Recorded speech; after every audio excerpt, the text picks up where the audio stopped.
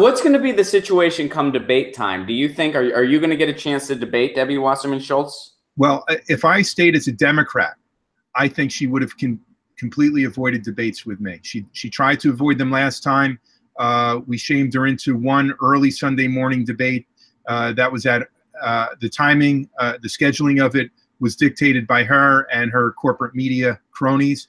And they wanted to do a half an hour debate on a Sunday morning, early Sunday morning, when nobody would be watching.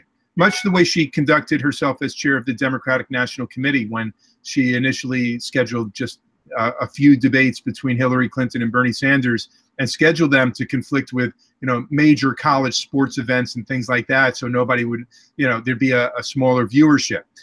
So I think had I decided to run again as a Democrat, there would have been very little chance of a debate. And now running in a general election, there are going to be debate opportunities, not just with me, but also with the Republican candidate, whoever they should choose. And Wasserman Schultz will look even more foolish if she just doesn't show up to those debates. Do you think that's going to deter her? I mean, she has no problem looking foolish whenever she speaks. You don't have to answer that. Good question. You have to be more diplomatic than I do, Tim. No, I have not been very diplomatic lately, Ron. I've not been. It's maybe one of my faults. Well, hey, man, if you're not going to be diplomatic, this is the show for it.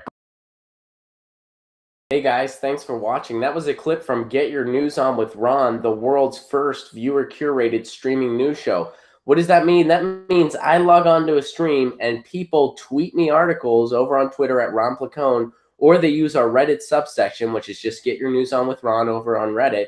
And that's how we build the show. I'm seeing all these articles for the first time. We are literally getting our news on together. Follow me on Twitter at Ron Placone so you can participate.